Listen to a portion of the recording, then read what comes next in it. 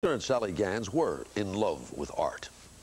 So much so that although they never had all the money in the world, they put a good deal of what they did have into works they wanted to be able to see and live with every day on the walls of their own rooms. They were very discerning, too, buying for thousands paintings that are now worth millions. How many millions? The world will learn at an auction here in New York in about a week's time. The amazing thing is not that these paintings finally are leaving home. The amazing thing, as Morley Safer tells us now, is that they remained at home and were part of the family for so long.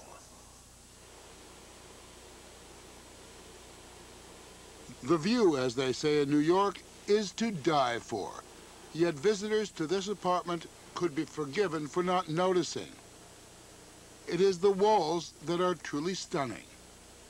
At every turn, yet another Picasso.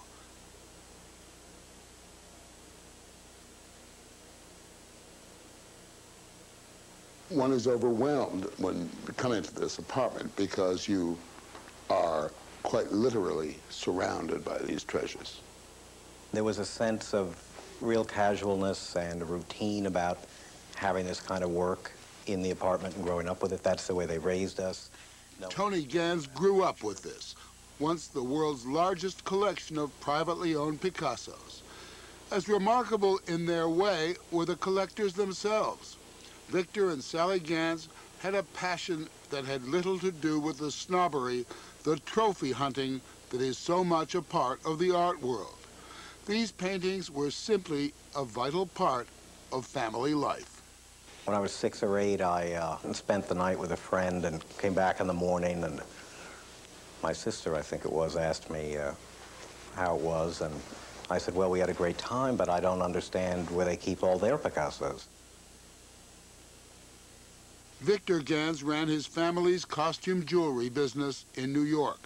In 1942, he married Carolyn Sally Weil of Louisville, Kentucky. Until his death in 1987 and hers earlier this year, it was a relationship that constantly challenged the prevailing winds of taste. This, I gather, is the very first Picasso your parents owned. Yes, it is. They bought it in 1941. It is called The Dream, Picasso's erotic portrait of his mistress Marie-Thérèse asleep. It cost $7,000. Victor was 28 years old. He bought it 5 months before he married Sally. It just really melts you with the sense of her contained in the armchair, having just fallen asleep, dreaming, I'm sure, as far as Picasso was concerned, about him. I gather, nonetheless, there were people who came into this house who felt uncomfortable. Well, when they first bought it, they hung it in the dining room, and a number of their friends said that they would prefer to eat anywhere but in the dining room as a result, or at least with their backs to the picture. Victor and Sally rejected pretty art, safe art. They went for pictures that arrest, even shock.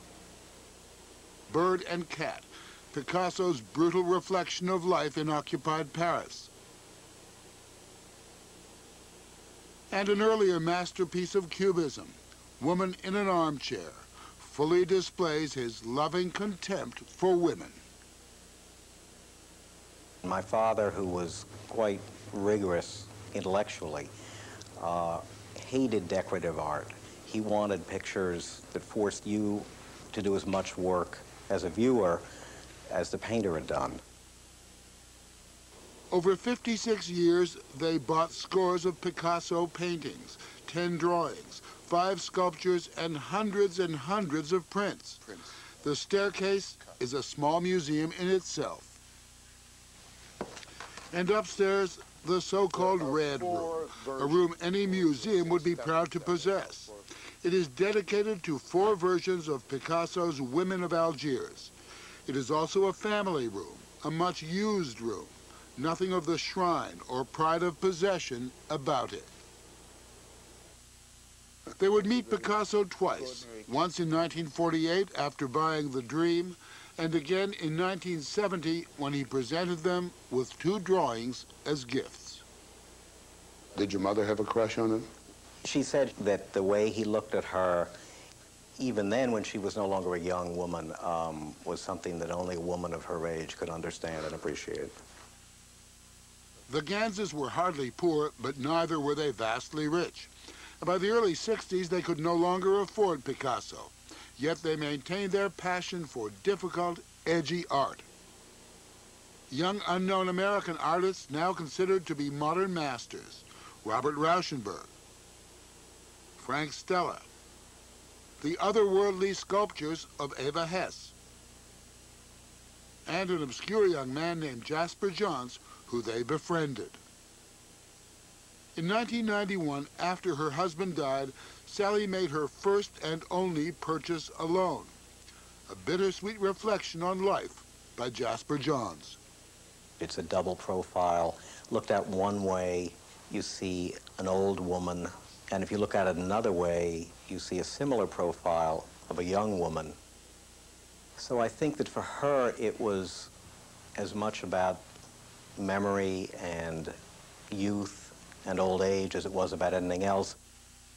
In September, the collection that Victor and Sally Ganz spent a lifetime acquiring was moved to a gallery at Christie's auction house. On November 10th, it will be broken up and sold. Overwhelming inheritance tax makes it impossible for their children, Vicky, Kate, Nancy, and Tony, to keep it intact. Why did they collect? I think Dad has described what his relationship to art as sexual. He had to have it, and it overwhelmed him. Was there anything they bought that they said, I just can't bear the sight of this any longer, get it out of here?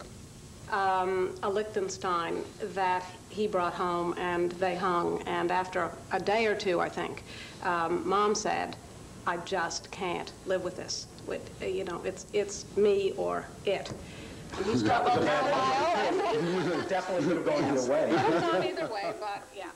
On auction night, the gavel will be in the hand of Christopher Burge, chairman of Christie's, friend, admirer, even student of the Ganses. He says to collect the way they did, not for vanity or potential investment, is unique. This generation. It is quite rare to be so dedicated.